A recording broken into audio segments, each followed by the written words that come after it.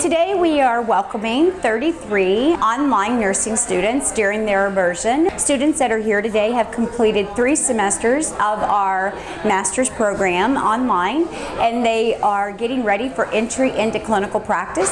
Some are Cardinal nurses, Fisher nurses already, but some are not. They live around the New York area, and they have chosen our program, our online program, for their practice, and this may be the only time they're on campus. Coming to campus was really great for me.